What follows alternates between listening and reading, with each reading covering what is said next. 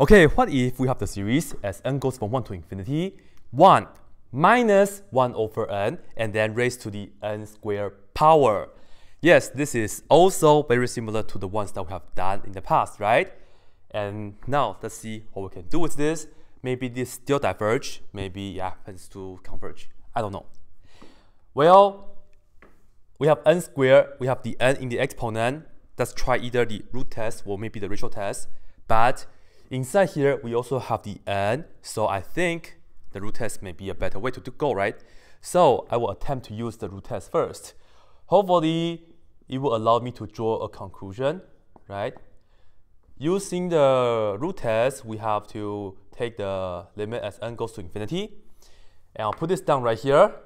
1 minus 1 over n raised to the n squared power. Take the absolute value and also take the n's root, right? Okay, the absolute value in fact doesn't matter because 1 over n, you know n are just whole numbers, right? Positive whole numbers. 1 is always going to be bigger than 1 over n. So when you have 1 minus 1 over n, this is always going to be positive.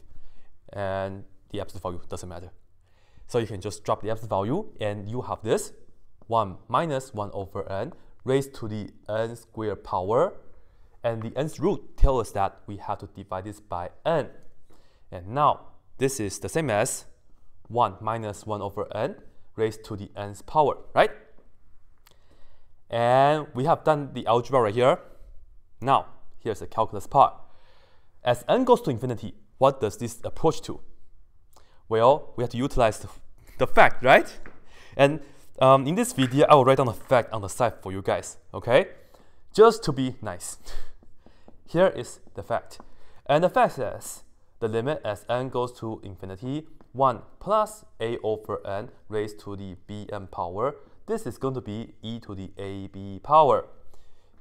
And you can also check out the video if you want to see how we can derive that. This is the t, by the way, okay?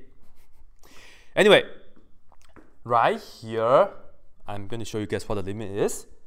And to quote the fact, you just have to tell me what are the a and b values. So as you can see, we have the 1 and 1 match. So this is a minus 1. This is a plus a. So that means a has to be negative 1, right? So let's indicate that a has to be minus 1, like this. And this is n, this is bn, so that means b has to be positive 1.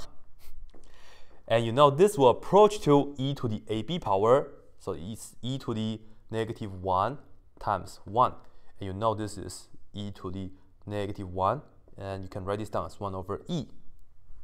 That's pretty much it, right? So when we do the root test, you do the limit and you take the nth root, right, of this. The result is 1 over e. This is not 1. This is good because we can draw a conclusion either way, right? And you know e is about 2.718 something.